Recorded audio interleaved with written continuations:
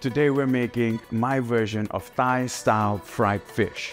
It's crispy, it's spicy, it's tangy, aromatic, full of flavor. Definitely a dish that will keep you going in for more. So the first step for this Thai-style fried fish, we're going to have to pat dry the fish. Now the fish I'm using is a sea bass. I've told the fishmonger to butterfly the fish and remove the center bone. Now this way the fish cooks a lot faster. We get sort of textured all around the skin and also on the flesh side. Now pat dry the fish, remove all this blood clots on the skin side as well.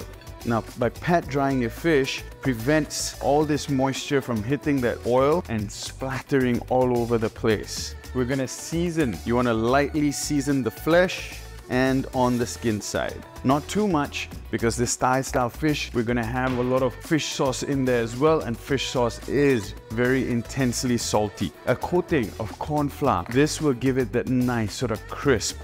Just run your fingers around it. There we go. We don't want it to be overly dredged in corn flour. Flip it around and lightly coat the flesh side.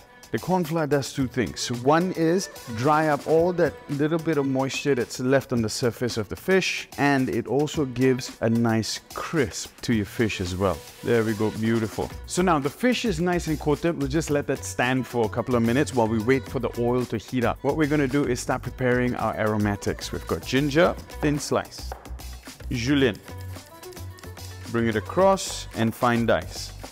Lemongrass, remove the tip and thin slice.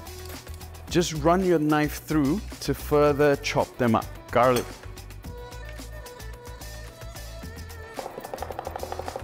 Get some bird's eye chili, thin slice. Now the bird's eye chili really depends on your level of heat tolerance. You're one who can't really take a lot of spicy food, just use the regular fresh red chilies. Get a little bit of that corn flour, dust it in. Once you see it starts bubbling, we're going in skin side down. Once your fish is gone in, don't touch it, don't move it, because you want the crust at the bottom of the skin to form. If you start poking around, that crust won't get a chance to form and it'll start to break. Flip it over. All right, now the fish is cooked and we're going to remove it from the oil.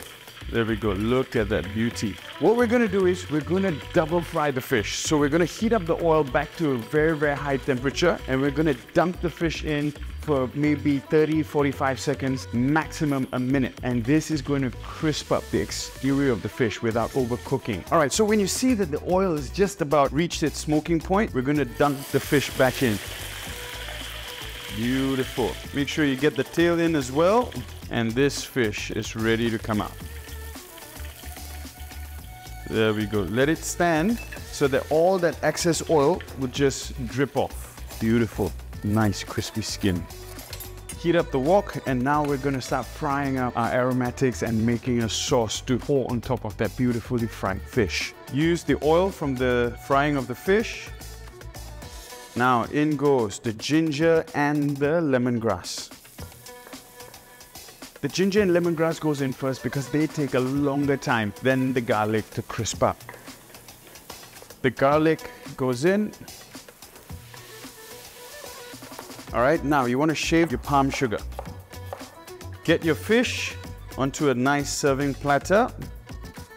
Once you start smelling the ginger, the lemongrass, and the garlic start to turn color, you get this nice, beautiful aroma. Now in with the palm sugar and the chilies. Now, fish sauce. A teaspoon of corn flour, give it a mix.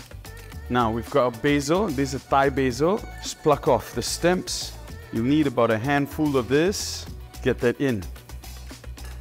Give it all a good stir. Slurry in. Now, finally, some lime juice. Turn off the heat, squeeze your lime juice in. Incorporate everything together. Little splash more fish sauce, just a touch of sugar. Get everything nice and incorporated, pour over this beautiful sauce.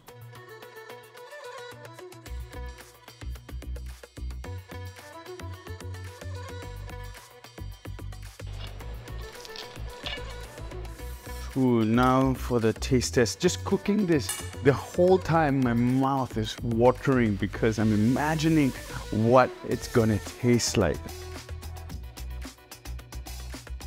You get this beautiful crust on the edges of the fish.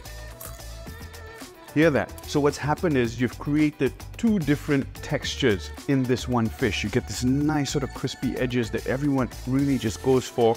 And then as you get deeper into the body, you get this nice succulent, sweet, absolutely delicious. So this is my version of a crispy Thai fried fish. If you've enjoyed this recipe, let me know in the comments down below what you think. And if you enjoyed this episode, think it's added value to you, do click the like and subscribe button, guys. I'll check you out. I'll see you guys next week. Ciao.